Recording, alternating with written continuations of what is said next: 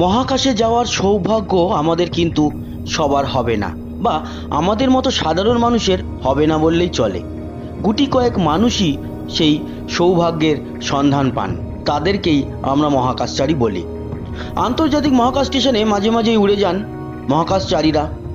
আর এবার রাতের পৃথিবীকে কেমন লাগে তা একটি বইয়ের মাধ্যমে প্রকাশ করল নাসা। আসুন এই ভিডিওর মারফতে দেখে নিই সেই ছবিগুলো। মূলত বলা হচ্ছে যে 140 বছর আগে ইলেকট্রিক বাল্বের আবিষ্কার বদলে দিয়েছে পৃথিবীর অনেক কিছুই।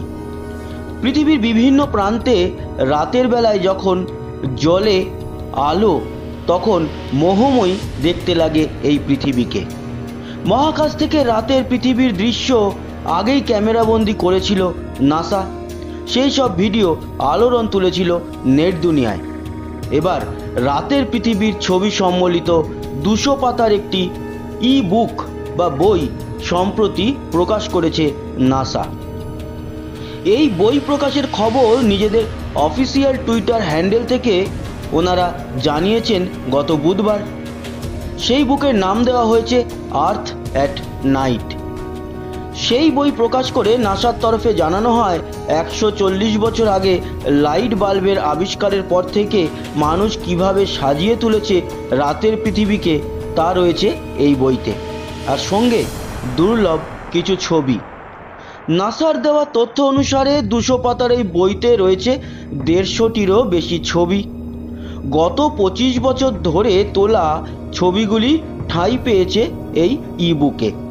ছবির সঙ্গে রয়েছে ব্যাখ্যাও, কিভাবে বিজ্ঞানীরা রাতের পৃথিবীতে পর্যবেক্ষণ করেছেন সে বর্ণনাও রয়েছে এই বইয়ে।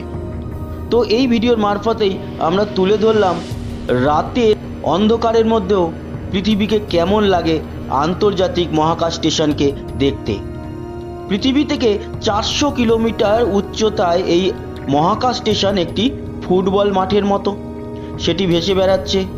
ক্রমাগত মহাকাশচারীরা সেখানে যান আসেন। এই মুহূর্তেও আজকের ডেটেও 5 জন মহাকাশচারী রয়েছেন সেখানে।